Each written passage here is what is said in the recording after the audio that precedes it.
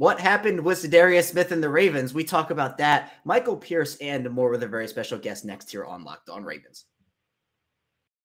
You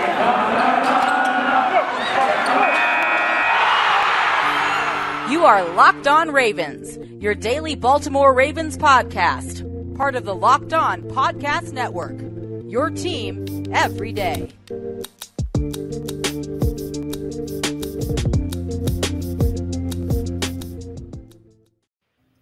And we return here with another episode of Locked On Ravens, or daily Baltimore Ravens podcast. I am your host, Kevin Ostreicher of Ravens Wire. We're, of course, here on the Locked On Podcast Network, your team every day. Thank you for making Locked On Ravens your first listen of the day. We're free and available on all platforms. We're back here, our last virtual background edition of Locked On Ravens, and we'll be back to the actual background where I can actually touch the wall on Monday.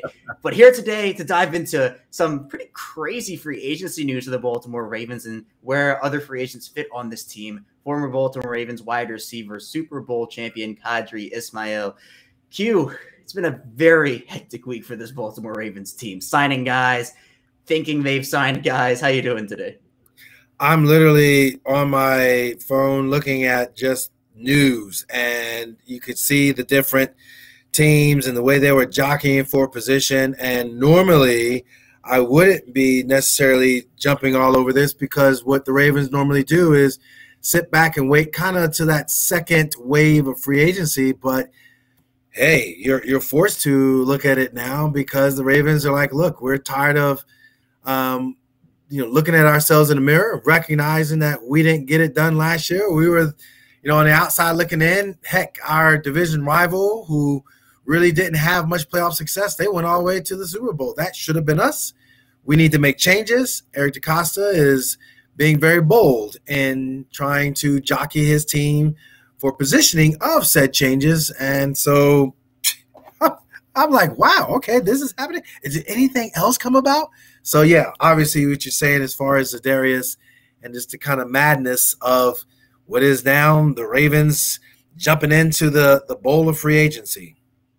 Right, and it's an arms race in the AFC right now, with everybody trying to one-up the other, especially in that AFC West. I know we're recording here off of the pretty fresh Davante Adams news, where he gets traded from the Green Bay Packers to the Las Vegas Raiders. So that AFC West is looking mighty tough. The AFC is looking tough. But yeah, you're right. The Ravens, they've made some splashes. And I know some people, they were kind of questioning, will this be the offseason the Ravens become a little bit more aggressive and do some things? But Q, you talked about Za'Darius Smith there. Smith apparently signed a 3-year deal with the Ravens, or to be 4-year deal with the Ravens.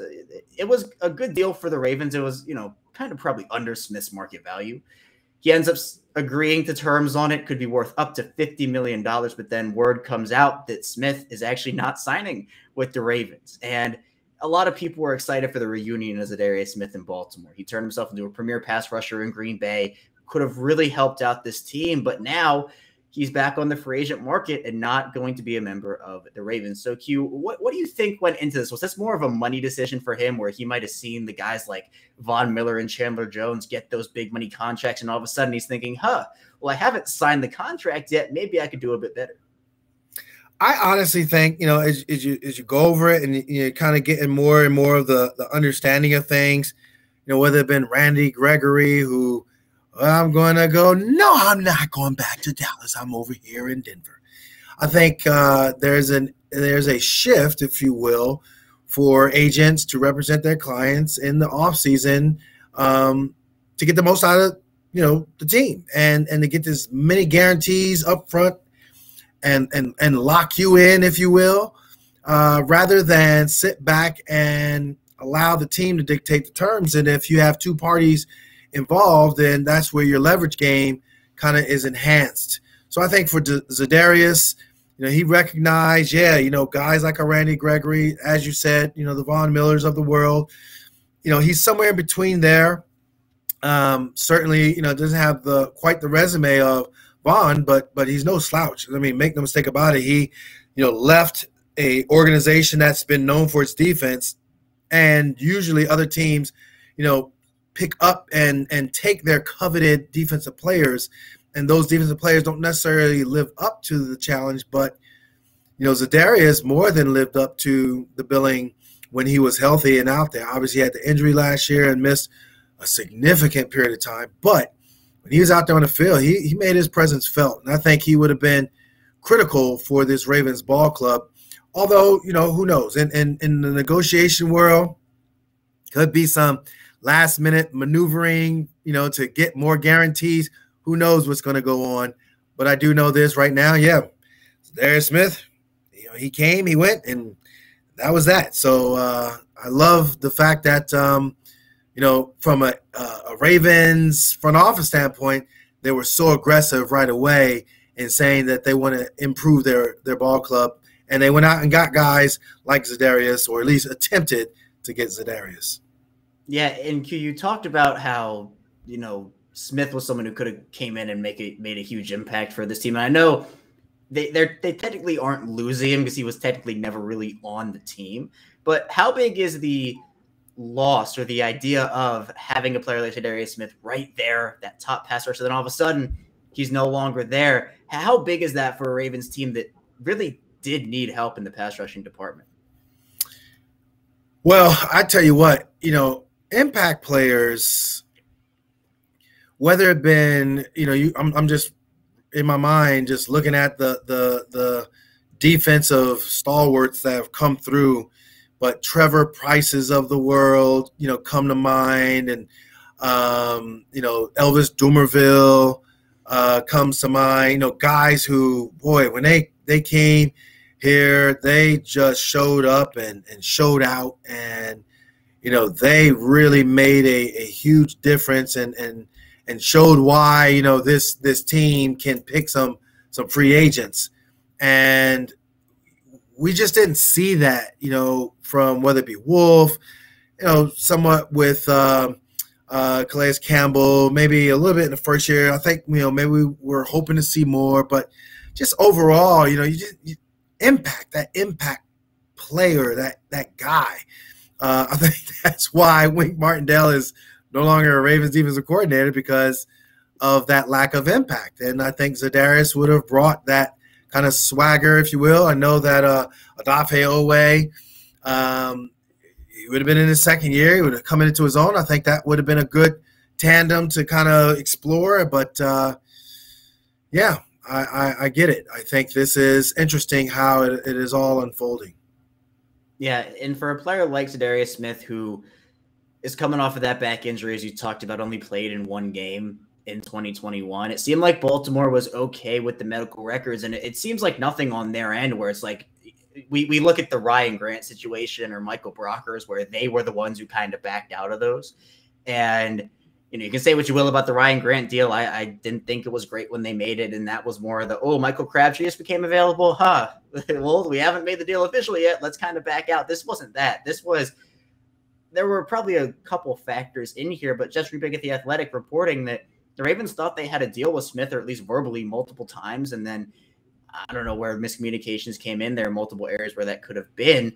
But at the same time, the Ravens, again, not losing a player because he wasn't really on the team, but he's a player that really could have came back and made a huge impact, in my opinion. And Q, when looking at the Ravens pass rush now, and we'll get into a little bit more of this in the third segment, but how do the Ravens now approach their edge room, now not having a player like Smith in it? Do you still think they should go out and sign a veteran?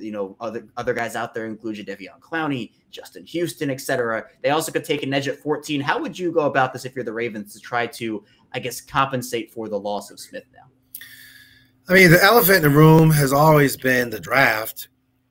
I think the Ravens, they've done a really fine job of doing their homework and recognizing who are the top 100 to 150 players that are draftable, that are stud players, to get, a chance to get the 14th best guy, if you will, your best guy that you're going to pick, because obviously whatever their pecking order is, once that board is set and names from, teams from other teams make draft choices, when those draft choices are pulled off, obviously their board readjusts and reassess. And in that reassessment, I kind of look at it as like, all right, in the reassessment, I think this is a great opportunity to get this guy. If it is a defensive end, if it's a rush guy, then I would say let's do it and roll with some young dudes and Adafe as well as whomever the next young Raven's going to be. At the same time, do what you normally have done in the past. In this, that you've waited for like a Justin Houston, but at the same time, if you feel like maybe in the second early wave of free agency, if there is a guy that is released, that there might be a chance to get him, or if there's another guy who agent felt like we want to shoot up here, we didn't get any offers. All right, well now you're in the mix and we can start talking shop, and if the numbers work, I think those are some win-win scenarios that you definitely got to look at if you're Baltimore. But draft, that's priority number one. I think that's just clear and present. And that's what you've been doing. Hang your hat on that. Yeah, I think so too. The Ravens have multiple avenues to explore, and at the end of the day, I think what they might end up doing is taking one or even two edge rushers decently early in this draft class, and maybe providing another veteran, almost a top end stopgap, such as Clowney or Houston. I think that would be a nice avenue to kind of make up for the loss of a Smith type player, but still have enough salary cap to go out there and make other impact additions at other positions. We'll head into our first break here, though. When we get back, we'll be diving into the Ravens re-signings that they have made over the first couple of days here of free agency, so stay tuned for that, and we'll be right back. But first, I do want to tell you a bit about Bet Online, and as March Madness continues here, I did pick Gonzaga, and so yeah, I know a lot of people have gone with different champions. I usually pick Kansas, but I'm going with Gonzaga this year. But it's not just college basketball, the NBA, hockey, UFC, live betting. BetOnline.net has it all. It's your number one source for all your sports needs and info. So head to the website today, use your mobile device to learn more about the trends in action. BetOnline, where the game starts. We return here with our second segment of Locked On Ravens here on Purple Friday. Kevin Oestreicher still here with Qadry Ismail. In Q, we talked a bit about the signing that almost was for the Ravens. And now let's talk about the signings that were and that have happened for Baltimore. One being, let's start with Marcus Williams, the big ticket free agent addition for this team. 5 years, $70 million, comes in and is now a rangy free safety ball hawk type player, can force turnovers, 15 interceptions over his first few years in the NFL. And when you look at the Matthew versus Williams debate, they are both fits, or at least I thought they would have both been fits. But at the same time, Matthew is 4 years older than Williams. Matthew also, you can play him all over the place, but doesn't have as much range as Williams. Were you happy with the signing? Do you think this was the big ticket addition the Ravens needed to stay competitive and, one, shore up their secondary, but two, make sure that they don't go back to what that pass defense was in 2021? Yeah, that's exactly right. Last. Looking just terrible. Every time you turned around, you're just seeing teams, pull off the miraculous, and a lot of it was through the air. And so that is something that became priority number one. You got to go ahead and rush the quarterback. We already talked about Za'Darius no longer rushing the quarterback in purple.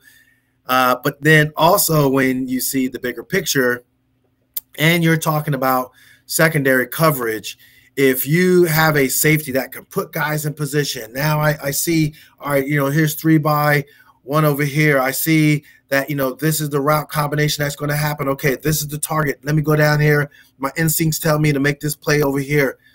And if Marcus is that guy, which he's shown on film to be that guy, he's clearly, statistically looking at it, he showed up big time when it came to the actual art of making the play or causing the turnover.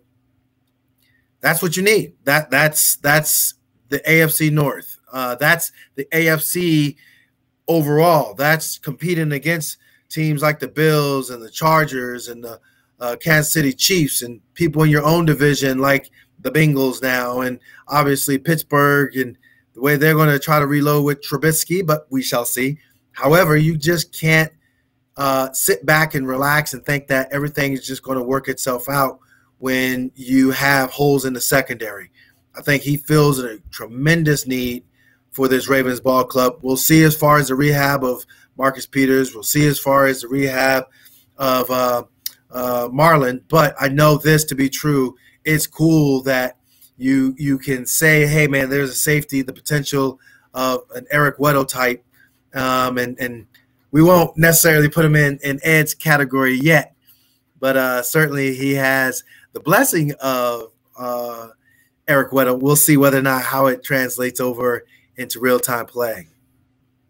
Right. And speaking of needs, offensive tackle, another need for this Ravens team. And they go out there, they get Morgan Moses, 3 years, $15 million total, $5 million average annual value for a player that in Moses has played in every game for the past 7 years, started all but one of those games. Pretty impressive, honestly, and can slot in at right tackle and provide them with some solid play. Q, were you happy with this signing for the price the Ravens got him at and the player that he is? Absolutely. Check off the boxes of, do we make a good business, smart move deal for us? Yes. Check off the box as far as filling a need? Yes. Check off the box as far as talent? Yes. So that's ultimately what it comes down to football-wise. Obviously, the fact that he's been durable, the fact that he's been able to go out there and just play his game, his style, his way, really shows an awful lot. And I just think that, for the Ravens, what they need is security on the offensive line. What they need is an ability for Lamar to progress in his game. The only way he's going to progress if he's upright. So, in my opinion, it's a great call. In my opinion, it is one of those things where if I am Lamar or if I'm a receiver, I'm especially happy too because, again, we've seen it and we've talked about it many a time during the season where there were plays to be had only to be thwarted from said play happening because of pressure in our quarterback's face. This kind of solidifies some things, and it's always good to have a chance to have a guy who can also block because then you're looking at play action, which, again, opens me up for a deep ball down the football field. So a lot of positives, I think, with this signing of Moses. Right, and flipping over to the other side of the trenches, Michael Pierce ends up being re-signed by the Ravens, a 3-year, about $16.5 million deal. Now, Pierce ends up departing Baltimore a couple of seasons ago. It seemed like the Ravens really wanted to try to play him and Brandon Williams together on the field. It just didn't really work out. They needed more pressure, and that's part of the reason why they favored guys like Calais Campbell and Derek Wolfe as opposed to Pierce, because Pierce he's a nose tackle. And I think this is kind of the one-for-one trade-off that some people were expecting, maybe not Pierce in particular, but if they bring in another guy like Brandon Williams, it seems like now Brandon Williams, his time in Baltimore is all but up unless he comes back on a very minimum deal in a very limited role. So, Q, do you like this signing in terms of what the Ravens got value-wise for Pierce and as a player who can step into the role of Williams and produce at a bit younger of an age? So if the draft is heavy with defensive linemen, and you know that that's a need that you're going to have. It is, if I'm McDonald, I want veterans. It is imperative to have guys know my system so you can teach it to the young guys, teach them how to go about their business the correct way, the Ravens way. Play hard, play fast, play physical, play assignment football, no freelancing. Know that, hey, as a D lineman, there's times you're going to be occupying. There's times where you're going to be shedding guys and making tackles in the backfield for loss. All those things come into play. There's an aggressiveness to the defense as well, but you got to know your assignment. A veteran player like Michael Pierce, that's right up his alley. That's right up the Ravens' alley. I think this is a good thing for both sides. Clearly, the bigger picture of it is clearly when it comes to, Michael, I'm sure he would have loved to have been that free agent who, finished off his deal as far as with the Vikings, but they got a new ownership and not necessarily ownership, new coaching staff. And so therefore for him to transition back over to where you kind of were homegrown here in Baltimore. So I think it's a good comfort zone for him to be in, to know that I can just come in. I know my way around the locker room. I know my way around the city. Those are little things I don't got to worry about. Let me just go out there and concentrate on playing ball. And, yes, again, like I said, those young guys that are going to be in that room, now they get a chance to look at a guy and see how it's done. Yeah, and I like this signing a lot. I understand that there's been a little pushback about it from some Ravens fans about, well, the Ravens have drafted those guys or signed those guys as undrafted free agents for years now, and Pierce was one of them. He was one of those undrafted guys. But to me, I agree with you, Q. Having a veteran in that room is really key.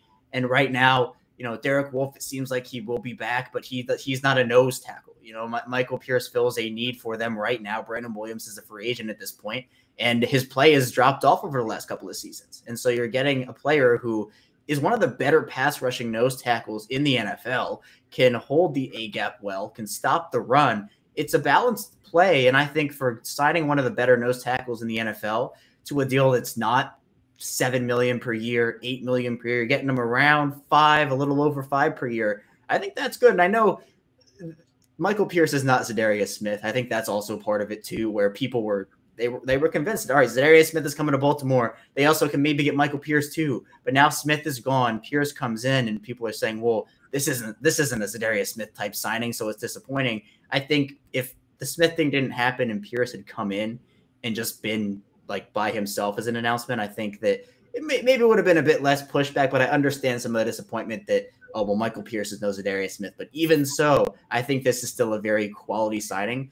for a team now that has been very aggressive early on here in free agency. And when we get back here in our final segment, we'll dive into what the Ravens could do from here and talk about what their next moves could be. So stay tuned for that. But first, let me tell you a bit about Built Bar. This is the time of year that people have given up on their New Year's resolutions, but if you're sticking to eating healthy this year, do it with Built Bar. It almost feels like it's not really a resolution because actually they're really good. And if you haven't tried the Built Bar Puffs yet, you're actually really missing out. They're the first ever protein-infused marshmallow. They're fluffy and marshmallowy, and they're not just a protein bar. They are a treat. The Built Bars are covered in 100% real chocolate, and they're low-calorie and high protein. They contain 130 calories, 4 grams of sugar, 4 net carbs, and 17 grams of protein. They have great flavors too, like mint brownie, which is my personal favorite, coconut almond, and much more. So go to built.com, use promo code LOCKED15. You get 15% off your order. Use promo code LOCKED15 for 15% off at built.com. We're back. Our final segment of this Purple Friday edition of Locked On Ravens. Kevin Oestreicher still here with Qadry Ismail and Q.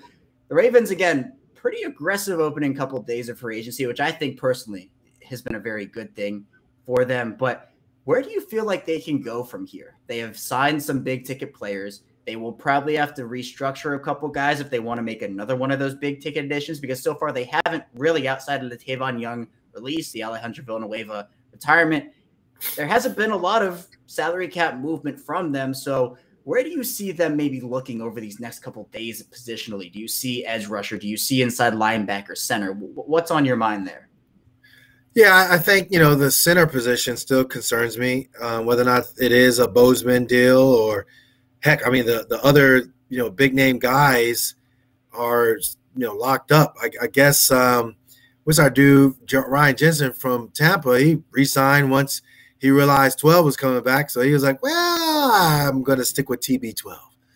So let's just go ahead and take our names off the board. I think when you look at the bigger picture, Bozeman would kind of be my, all right, let's get serious about this from a free agency standpoint and have him kind of get locked down. I think also, if there's more to the Za'Darius Smith story, cool, let's figure that out. See if there's, wiggle room for him to come back. If there's not, then okay, if the door's closed and locked up, okay, so what? But yeah, I don't know. I don't see this offseason really making big splashes again if you're not really talking about the number one big splash signing that needs to take place, and that's Lamar Jackson. I mean, getting him signed. We seem to like what everything else is happening and doing, but all right, like let's see you guys get a deal done with Lamar and how that's all going to turn out. Right. Yeah, I agree. I think for me, center also, Q, is one of the bigger positional needs they still need to address. I've said it before, Lamar Jackson's looking like Odell Beckham taking those snaps. It's not what you want. You got to have a reliable option who can get the football to Lamar Jackson the right way and block for him in both the run and the pass game, help the Ravens run game be able to flourish, help the Ravens pass game be able to flourish. So I think Bozeman, the market, with each day that Bozeman does not get signed, to me, it seems more and more likely that he does come back to the Ravens. J.C. Treader, an option who was released by the Cleveland Browns, I think is better than Bozeman, but would cost more than Bozeman. So you have to weigh those options. Where do the Ravens restructure for money, extend for money? They have options there, but another option potentially, a guy who they could re-sign, Patrick Ricard, someone who was rumored there could be potential tight end money on the board. But Q, do you see now that maybe with the fullback market drying up a little bit, there's a much more likelihood that Ricard comes back to Baltimore? Or do you still think he might be on the way out? Yeah, I mean, there's no real rush. If again, like Za'Darius had options, like, or why would I back out of the deal? I think for Baltimore, they feel like they aren't really fighting up against anybody. So why negotiate against yourself when technically, all right, who's out there? You know, Pat, we love you. We understand what you bring as a value to the Ravens, but here's the price point we're going to set. That's kind of where it's at. Like, what team, you know, do you look at that says I'm a run dominant team that I'm looking for, you know, a versatile fullback? It's hard for me to think of one. You know, there are a lot of teams that are, whether it be an H-back, whether it be a tight end, whether it be no back, just one back in the backfield, and, hey, man, we got an offensive line. You're going to pick your hole and pick your spots. So there's a lot of negotiation play by not saying anything, by not allowing anything to happen that's coming along when it comes to Pat Ricard. I think who just got signed by the Bengals, our former tight end, Hayden Hurst. And so when it comes down to it, you know, you're just trying to musical chairs. As long as the music doesn't stop playing, and if it does, you better have a chair.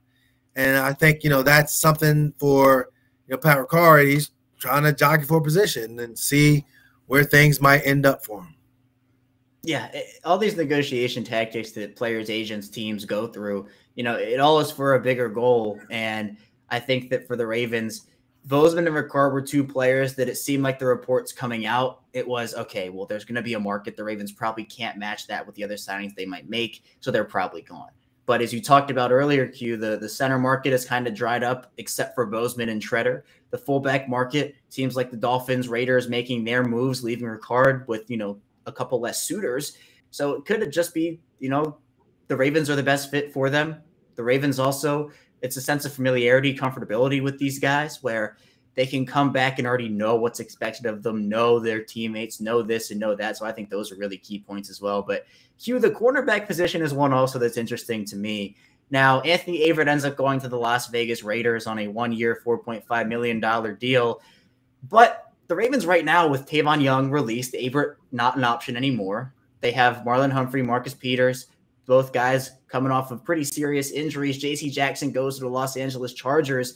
It seems more and more likely now that the Ravens are probably going to take multiple cornerbacks in the draft. Do you feel like that's the most likely avenue for them shoring up their cornerback room and getting the depth behind those couple players? Or do you think that they could still make a big splash in free agency there? Yeah, I think draft again.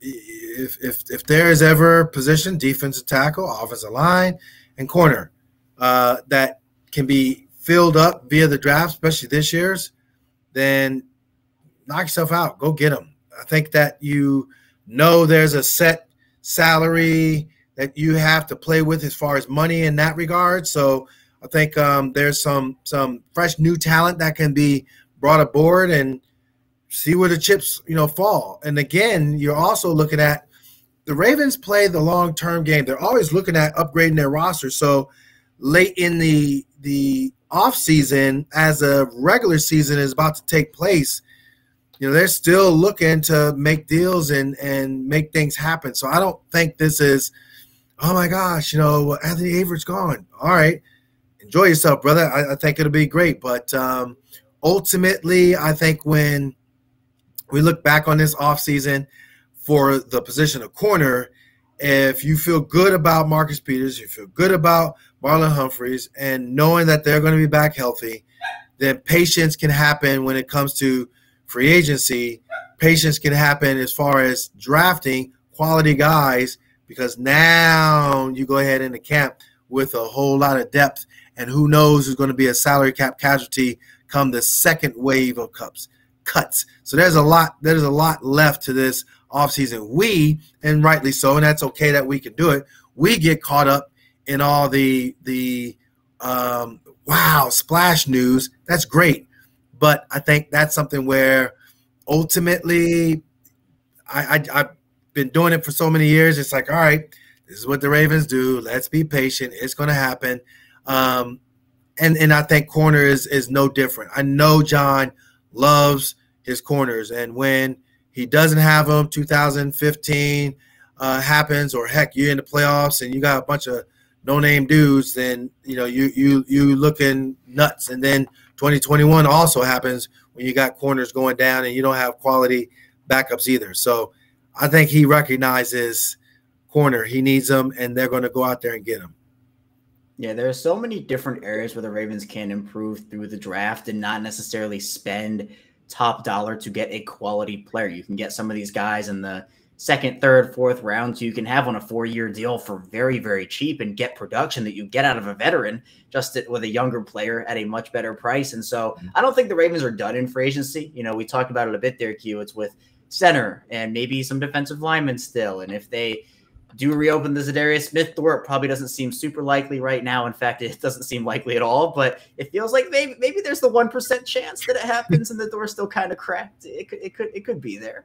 But overall, I think the Ravens, they have shown that they are going to not sit back and watch while these other AFC teams go out there and make their moves. And we talked about that on previous episodes, Q, where, with the comp pick formula, it's the difference between a Marcus Williams and not a Marcus Williams, I'm taking the Marcus Williams. And that's exactly what they did this year. So I'm very happy they're taking that approach. They have shown that they're going to spend big. I don't think it means they're going to sign 10 million more guys to $100 million contracts, but I still think that they showed that aggressiveness, and that's what I wanted to see out of them. So I'm very happy in that regard. But that's all I have for you here today, Q. Thank you so much for hopping on here, talking some crazy Ravens free agency news. When we get back here next week, we'll probably have more crazy free agent Ravens news to talk about.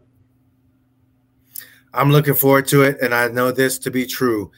Thankfully, we are looking at a offseason where you can't crown the Cleveland Browns the paper Super Bowl offseason champion any longer, now that they're talking about, oh, God, we're breaking up with Baker Mayfield.